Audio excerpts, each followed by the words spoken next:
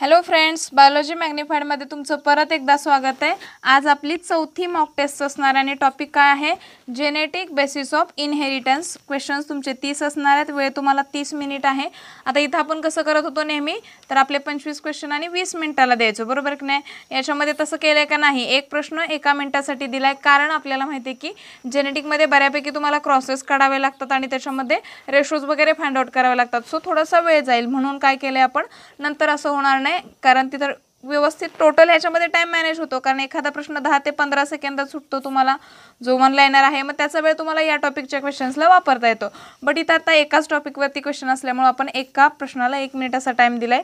So व्यवस्थित सोडवा। मला तुमचा स्कोअर कमेंट सेक्शनमध्ये कळवायचा आहे आणि जर काही डाऊट असेल तर तो सुद्धा कळवायचा आहे। आपल्या पाठीमागची जी टेस्ट होती 3ऱ्या नंबरची, मला वाटतंय बायोटेक्नॉलॉजीवरची, त्याच्यामधले काही डाऊट्स आहेत, 2 प्रश्न आहेत त्याच्यामध्ये डाऊट आहेत, किंवा याच्यामध्ये आपण सगळे डाऊट एकत्र क्लिअर करूयात। याचे सुद्धा डाऊट मला विचारा जर तुम्हाला असतील तर। आणि जे न्यू सबस्क्रायबर्स आहेत त्यांनी एक लक्षात घ्या गोष्ट, की आपण जेनेटिक बेसिस ऑफ इनहेरिटन्सवरचे सगळे महत्त्वाचे पॉईंट सगळेच्या सगळे कव्हर केलेत, की जे खूप इम्पॉर्टंट आहेत।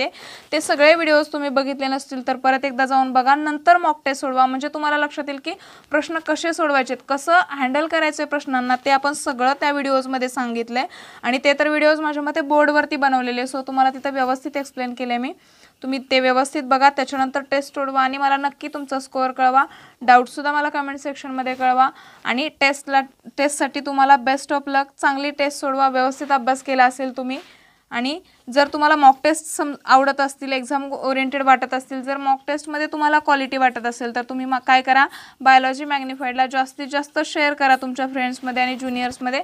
तुम्हाला टेस्टची PDF मिळणार आहे, 2 PDF असतील। एक असणार आहे पहिली PDF जी क्वेश्चन पेपरची असणार आहे, आणि दुसरी PDF कशाची असणार आहे, आन्सर कीची PDF असणार आहे, जी तुम्हाला डिस्क्रिप्शन बॉक्समध्ये मिळणार आहे, बरोबर?